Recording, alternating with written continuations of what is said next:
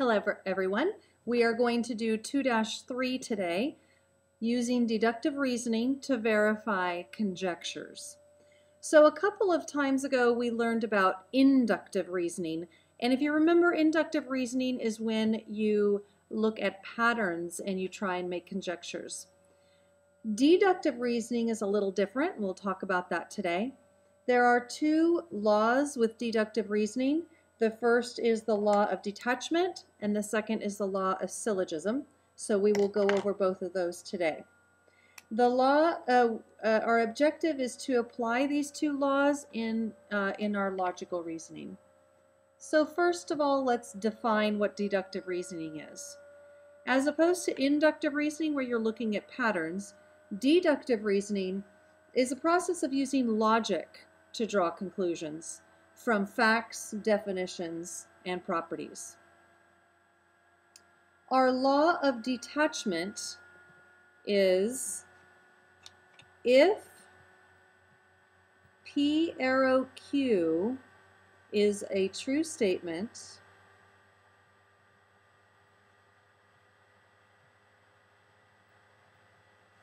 and P is true,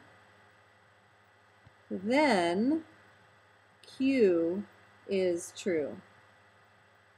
And this seems rather obvious, and we'll look at a couple of examples. One will be a valid use of this law, and one will not be a valid use of this law in just a minute. Let's go over the law of syllogism. The law of syllogism is if P arrow Q and Q arrow R are true statements,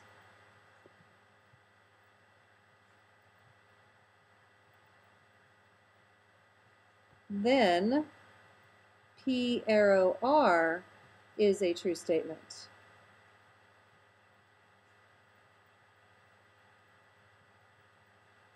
Okay? So let's look at a couple of examples of the law of detachment. So I have two examples written down here. Here we have example 1. Example 1 says, if a student passes his classes, then the student can play sports. We're told that Ramon passed his classes, so our conjecture is that Ramon is allowed to play sports. So in our example here, we have the student passing the classes is our P statement, and then we have the student playing sports is the Q statement. Passing the classes is P, playing sports is the Q. Ramon did pass his classes, so we're back to P again. Therefore, Ramon can play sports is our Q statement. So as you can see, we're going from P to Q, and then back to P, and then back to Q again. And so this is a valid use, L-I-D, a valid use of this law. So let's take a look at example 2. If you are tardy 3 times, you must go to detention. Billy was in detention. Conjecture, Billy was tardy 3 times. So in this case, we have you are tardy 3 times is our P statement. You must go to detention is our Q statement. Then we're told that Billy was in detention. We're back to Q again.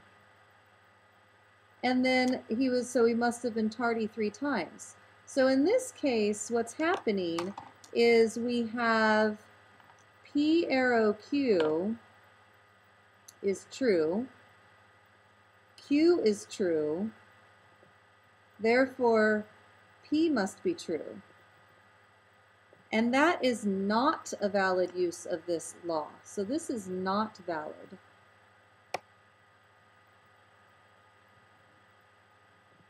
Because you can't go backwards like that. It's not a valid use of the law of detachment. Okay, let's take a look at the other law, the law of syllogism. I have one example here for you. If you fly from Texas to California, then you travel from the central to Pacific time zone.